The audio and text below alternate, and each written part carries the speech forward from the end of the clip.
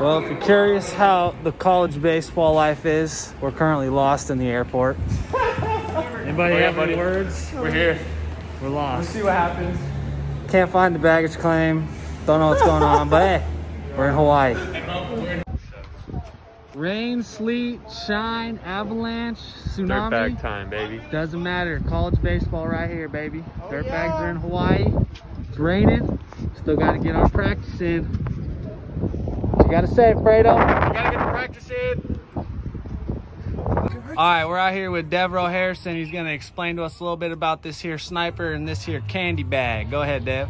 All right, so this sniper has been around in the Dirtbag program for a very long time. A lot of people probably don't know what it's for, but I'm gonna tell you what it's for. When there's a three balls, 2 strikes, and 1 out, and if we're up to bat, we're sniping the pitcher. We try to get him to throw a ball or something we can drive. And if it's a 3-2-1 count when we're pitching, we're sniping the hitter so that we can snipe him and get him to swing and miss.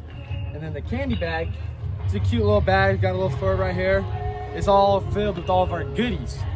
We give it to a freshman to carry around and travel with us, and once he gets a loss with it, he passes it on. Go Bags. There's 4 types of people in college baseball. The stocks guy. Because their hair in their shirts. The candy guy. The one sleeping. And the one who records them all. What's the healthiest food you've ever had on a food stop?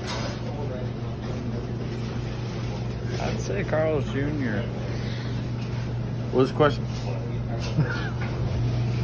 Carl's Jr., baby. That's where it's at. Problem with a 6 a.m. run in Stockton is you got no clue where you're at. We're out here, we've been running for about 45 minutes. We're lost. Can't find anybody. Haven't seen population in about 2 days. Wish us luck, though. Oh, no. 6 a.m. run the day before. Guy forgot the socks. Yeah, it turned out to be pretty detrimental here on day 2.